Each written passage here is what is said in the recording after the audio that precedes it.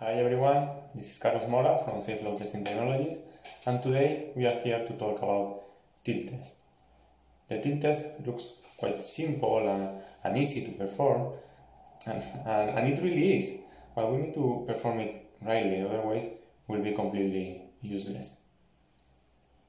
First, remember that the idea behind this test is that we can simulate an acceleration equivalent, let's put it in between marks, equivalent to the acceleration a load can suffer during transportation. And we do that just tilting the load. There are two possible objectives here. We can perform the test to verify, it means, is my load able to resist certain amount of acceleration? Or we can perform it to characterize the load. It means, how much acceleration is my load able to resist?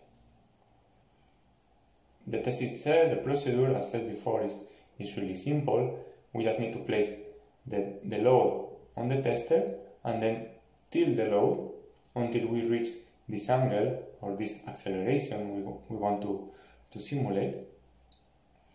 And the last point is just to measure the deformation got. That way we can compare the results, this deformation between different loads.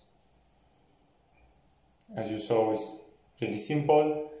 Key point, please perform this kind of test with a machine or equipment or tool that is able to control the rise up speed, because otherwise we are changing this parameter and we are adding a new variable in this test, so that the different tests with different loads won't be comparable.